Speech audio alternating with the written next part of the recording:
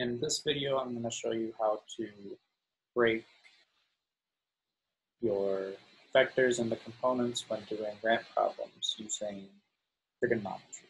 Okay? So in order to do that, we need to do some trigonometry. So this was our ramp and block. We already said the normal and the friction are already in the y and negative x directions respectively. So now we only have to break our gravitational force into components.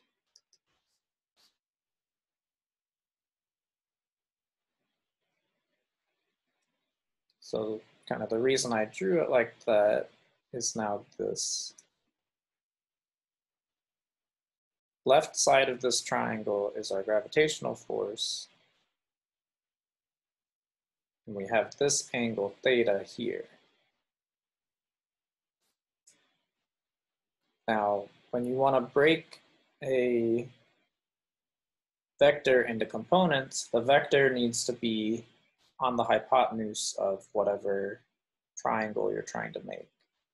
So this triangle is only going to help us to define this angle phi as 90 degrees minus theta. Okay?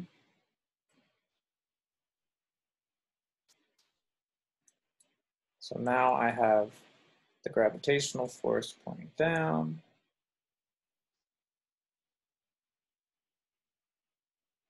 If I want the x and y components of that gravitational force, I would need another right triangle. So now with gravitational force as the hypotenuse, let's test my art skills. There's your right triangle.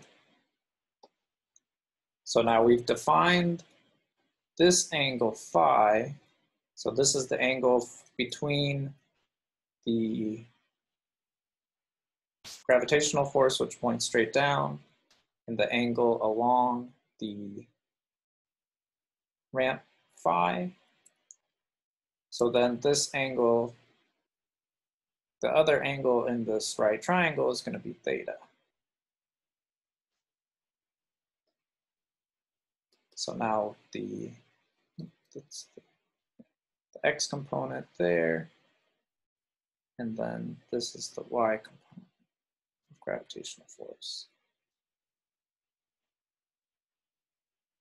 So let me draw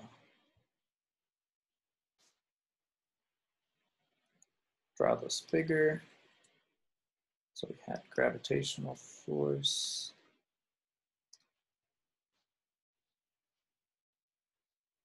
And we're breaking that into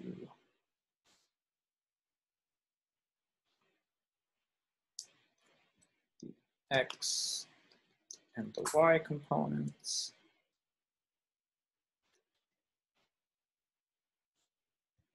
Theta down there. So now if you wanted the x component of the gravity vector, you would do